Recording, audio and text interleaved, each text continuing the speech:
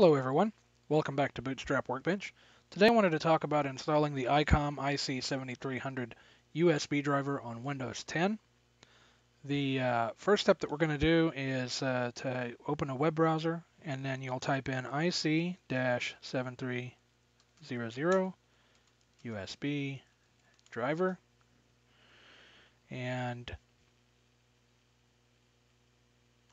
you should see a result here near the top. It's going to be on an Icom website. This one's on icom.co.jp, and the title of the page is USB Driver version 1.20. That's the current version. There may be an updated version by the time you watch this video. Just make sure you're using the latest version. I'm going to go ahead and click here, and then once it loads, in just a moment, maybe more than a moment, there we go. What you'll want to check is make sure that your download type is USB driver, your version is the current version, and that under model name you have the IC-7300 included. So you'll scroll down. I'm going to click agree, and I want to save this. That location is great.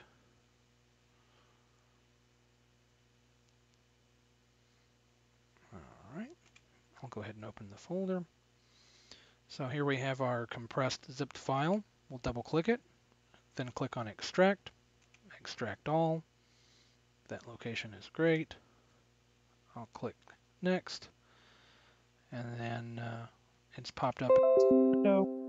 So we'll drill down, and what you'll want to know is whether your version of Windows is 64-bit or 32-bit.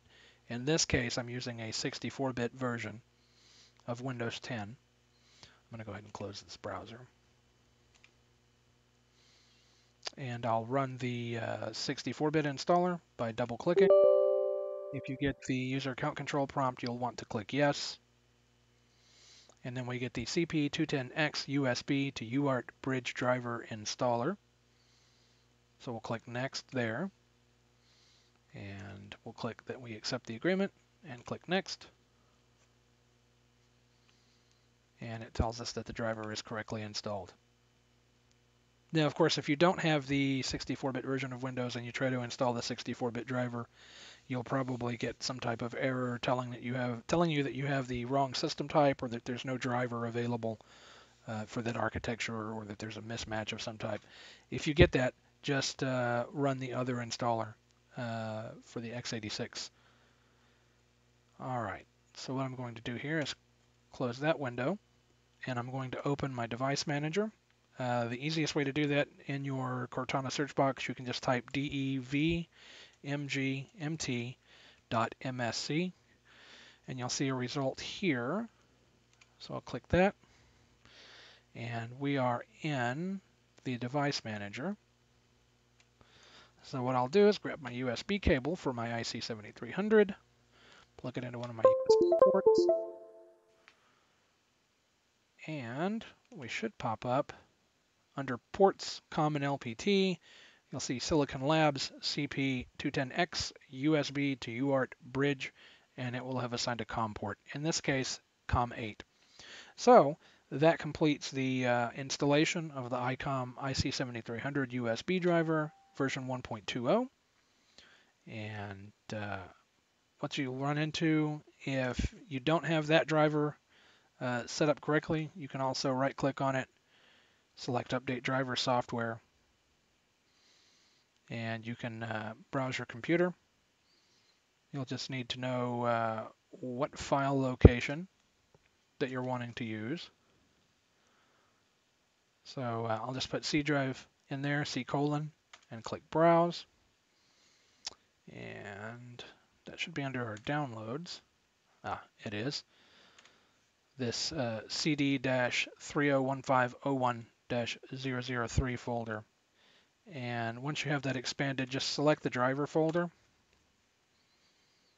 and you can click Next. And in this case, it tells us that we already have the correct driver installed. Now, there is another method that's a little bit more direct about updating your driver. If it tells you the correct driver is installed, but you know it's not correct, you can go through this process again. Right-click and update driver software. Browse my computer. We're going to use the same location, but we're going to tell it, let me pick from a list of device drivers on my computer. So it'll pop up this window. We have show compatible hardware clicked, and it's telling us that we have this driver available. We can tell it that we have this. I'll put C:\/ in there and tell it to browse. Now the way to get to the folder that your downloads are in is you'll go from the C drive to users and then to whatever account you're logged into. In this case, I'm logged into my demonstrator account. And then from there to downloads, there's our CD folder. We'll drill down to there, and we're going to tell it open, and then click OK. And it's going to take just a moment here.